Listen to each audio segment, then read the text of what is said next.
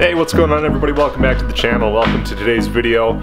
We do have our last round of big parts that have showed up for my Trans Am behind me. If you've been watching this channel for a while, you know that it's got a stock, the older style LS1 stuff in it, LS1 intake manifold with EGR that's been deleted, and it has a set of 853 cylinder heads.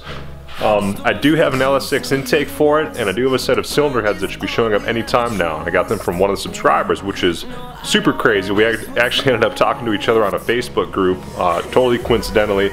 I recognize his name, so we got to talking, and I got a set of cylinder heads from him. So thank you, Mr. Bledsoe, for that. It's awesome. Super excited for those. They should be here today.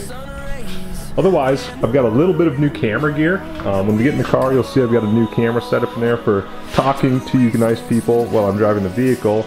And I'd actually bought it for another video that's coming out where I'm going to be reviewing my friend Kirk's Turbo Mustang. So I'm really looking forward to that. But before we go over what I got as far as cylinder heads go, we're going to take the car to a local car show. This one is over in Eveleth, Minnesota.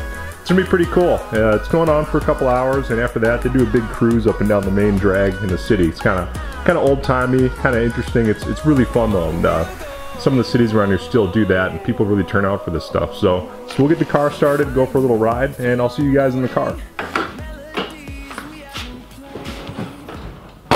What's up? I've got my older Sony a5000 on a windshield type mount.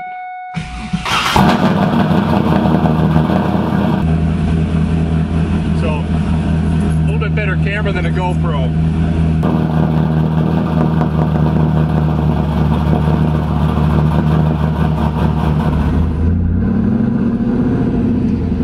Might be a little bit dark. I'll have to figure out how to get the sun on the right side of me when I'm driving. So this is my first time ever using it, so be gentle. A little bit of a test more than anything to see how shaky it is. See if the wind noise is bad. I've got a couple of wind muffs on the camera, but you never know. Probably find some pretty smooth roads for this to work. They're kind of rough till we get down to our main street here. And obviously we got to do a little sound test here. Sounds better than a GoPro, I bet.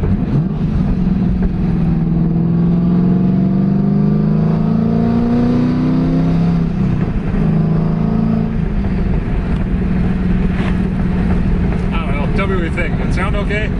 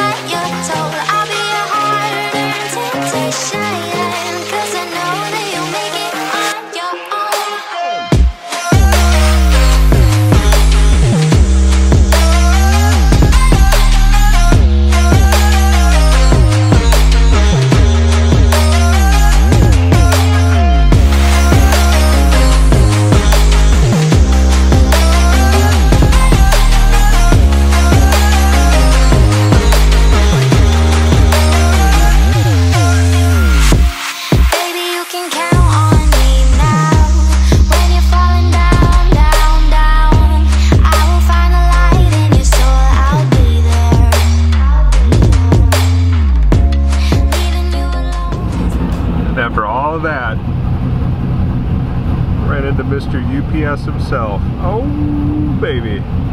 Alright, so we're gonna crack into one of these boxes here real quick. I didn't mean to like snake you guys. This is actually just the box that the dude had to ship these in. Obviously this would be a nice type of cylinder head to get. The PRC stuff is super good. The guy that I bought it from is a subscriber on the channel, so big thank you to Travis. He got this stuff boxed up super nice and shipped out really quick. So there you go, we got a set of 243 cylinder heads, as you can see there. Whether you know or not, these are actually a very similar casting to the other popular cylinder heads for an NA combination that needs to flow really well. Like this one with the Brian Tooley Racing Stage 4 cam, it can use all the airflow in the high RPMs that it can get. After doing a little bit of research, the 243s are a really good option for me. They're the same casting as the 799 cylinder heads, but I believe the 799's castings are just a little bit worse than the 243s, so they could be cleaned up a little bit, but physically they're the same. So if someone has anything to comment on that, drop a comment down below. I think that's the only difference between the 243s and the 799s, so anyways, I'm sure I'll be flogged or flayed alive if I'm incorrect on some part of that. But anyways, it's another cylinder head in this one. This will really round out that LS6 intake manifold that I bought for it a while ago really well. So anyway, so this is a set of 853 cylinder heads. They're some of the least desirable cylinder heads to have on this LS1 engine. It should really bring the combo over the 400 wheel horsepower mark, which I'm really hoping it's going to do. So hopefully it's going to work out for it here. We'll see. Anyways, this stuff's going to be shelved pretty much till the end of the season because I don't want to take it apart before the end of the year. I really don't want to miss anything with it. Like the last couple weeks I haven't uploaded much since Power Cruise, but I've gone to a whole bunch of car shows and I've driven the car a lot. I even took a couple of fun rollers on our way down to Duluth to my friend Jake's Machines and Caffeine car show. So here's a couple of rollers from that. The WS6 in this is actually the owner that used to own the black WS6, or it's actually that nighttime blue metallic, that real dark blue.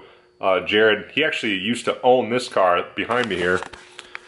He's actually who I bought this from, so he's had 2 or 3 of them since then, but he's got that NBM Trans AM WS6 that's in the video. He beats on it pretty good. It sounds awesome, makes over 400 wheel horsepower, so big shout out to Jared. That's a super cool car, and it sounds awesome. Another note, I have a little GoPro clip earlier of that video of him doing a burnout. He's got the Speed Engineering True Dual kit on it, and people ask all the time on Facebook, should I buy it? How does it sound? If you hear it in person, you're not going to believe how loud it is. Like even at idle, it's super loud, and when he gets on it, there's nothing louder. It almost sounds like open headers. It's really crazy.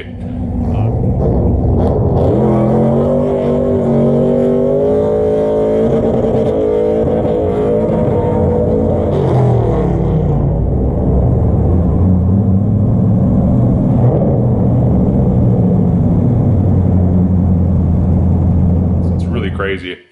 After talking with him the other day, there's also no room to add any mufflers because of how the exhaust is ran. So it's a good looking kit, the price is good, but buyer beware, it's gonna be loud, you know. My car is pretty loud, but his is 5 times louder. There was a couple of rollers the guys that came with. A few days ago, I actually shot the first ever review and sort of a feature video of Kirk's turbocharged 2-valve Mustang. We did a little bit of work on it here actually. During the course of the day, we blew off some intercooler piping. We got to put back together with some hairspray, and it was good the rest of the day. And for the next few days, actually, we ran into him a couple days later on that cruise. And we also changed the brake calipers. So here's a little bit of footage from that day. So far, we've been out driving Kirk's Mustang pretty much all morning into the afternoon now. It took a lot longer than I thought it was gonna. Even managed to blow off one of his intercooler pipes down there. So, little trick you guys might want to know. You need a little bit of hairspray. And luckily, my girlfriend just so happened to have some, so thanks, Hannah, for all that. Use a little bit of hairspray and spray on the piping. It helps us slip the coupler on, and then it actually dries and gets a little bit stickier. It's kind of a nice trick to use. But otherwise, the car's been running really good. The only other thing we noticed is that the passenger side brake caliper actually seems to be sticking a little bit, which is unfortunate. We could smell it stopping the last couple of stops on the way to the house here to tighten that thing up. But other than that, car's running super good, and yeah, I think we're gonna go finish filming this, or maybe not. We'll see what happens with the brake here if we can free it up. But we got a pretty cool video coming. Should be good. Are we good to go? We'll see. Yeah, hopefully. I guess I... It'll pop off of the bottom side now. Yeah, that's what I worry about, I guess. But for beating on it like we have, it's been performing really, really good, so you can't really ask for much more. Kind of thought we blew a spark plug out or something like that, and luckily that's not what it was. It was running pig rich for a while, and we did a couple flyby videos. He was saying that it kind of fell on its face a little bit, and like it didn't make power, and it went, its air fuel ratio was showing 9 AFR, so it was super rich, and luckily that's all that's wrong with it. So we'll see what happens. Yeah.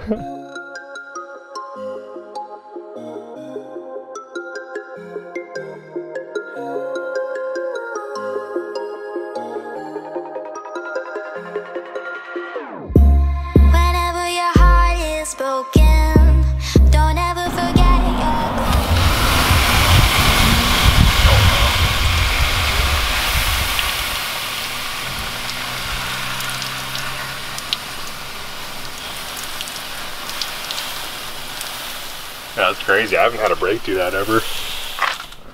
Little update. This caliper, the boots on both of the pistons are pretty tore up, so I'm wondering if the piston locked up or what it was, but as soon as the car started, you couldn't even move the wheel at all. And I can't get these brought in at all, so we ended up going to the parts store. AutoZone had a new caliper, so I'll throw that on, bleed it, and I think it should be good to go after that. Get that all put together. So we'll be good to go here pretty quick. This stuff doesn't take long, luckily. Luckily they had one too. So toss the caliper on. It came with hardware, crush washers and everything. We're pretty much good to go here. Alright, you ready? Yep. Yeah. Alright, pump it up.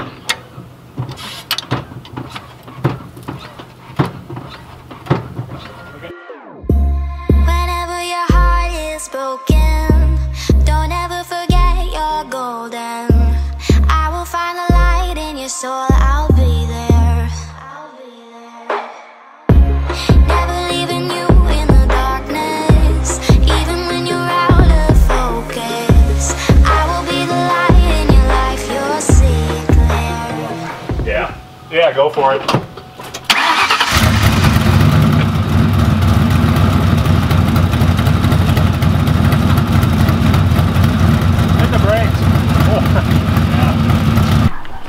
There you go, brake caliper's working good. Didn't feel this.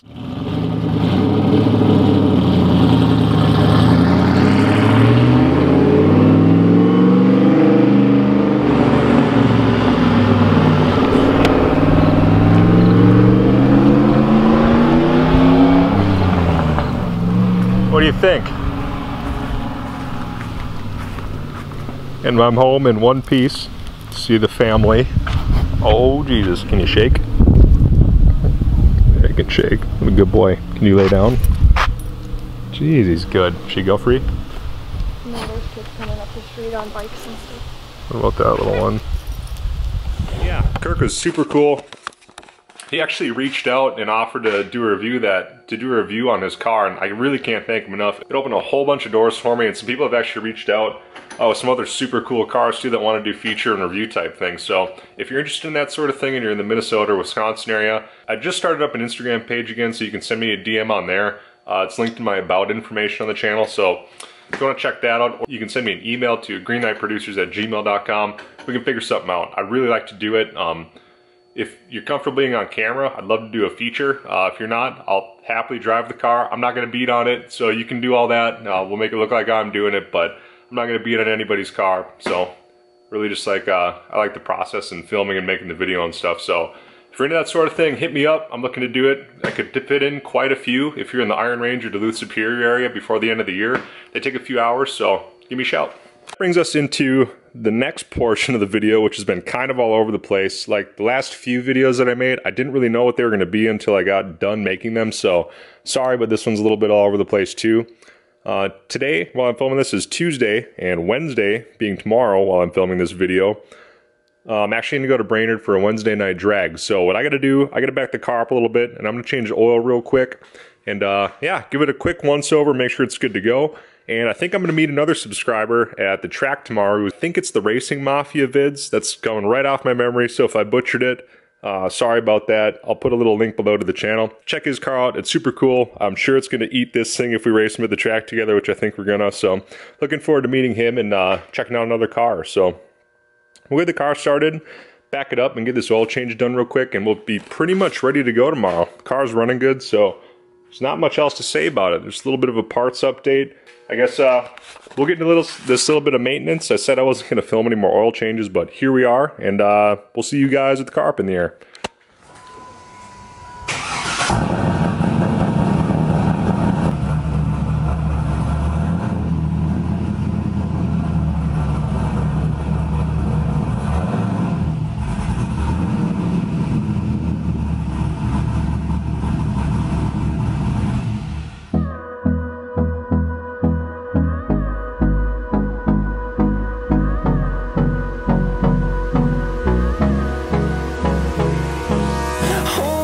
You guys remember a while ago I said I wasn't going to film oil changes anymore? It was a long time ago, and here we are, doing what I said I wasn't gonna. A lot of things in life like that. Usually they're more fun.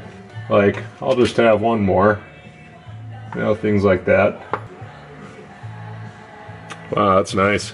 That oil's probably only got 1,000 miles on it if I had to guess. Maybe a touch more, but not much. So we'll get the filter off and finish this up, finish out today's video. If that's any indication of how well the oil filter came off, I came real close to failing with that one. Jesus, that hasn't happened in a long time.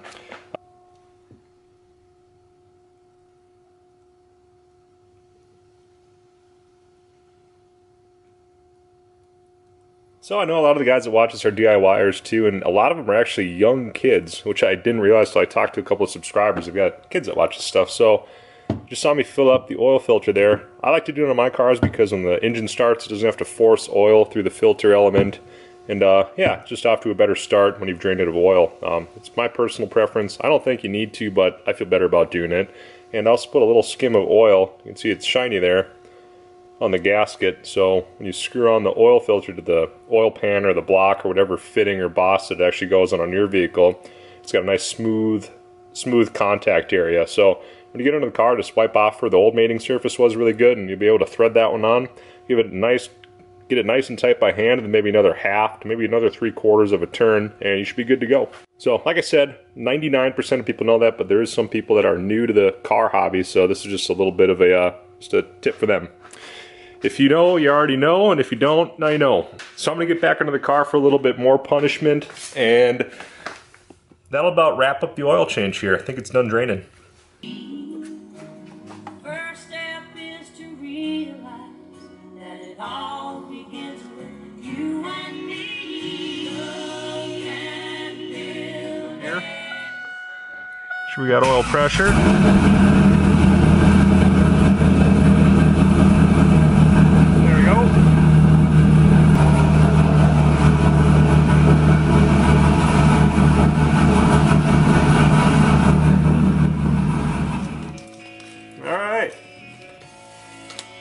That's going to about do it for today's video. It was a little bit confusing. There's a whole bunch of stuff from the last week or two, but I did get this oil change done on the Trans Am and filmed it, which I said I was never going to do again. We'll see you guys in the next video. We'll be going to Brainerd International Raceway again for the last Wednesday night drags of the year. Do a little bit of racing, and hopefully 10 bolt makes it there and back like it has a couple times for me. And yeah, that's about it for today's video.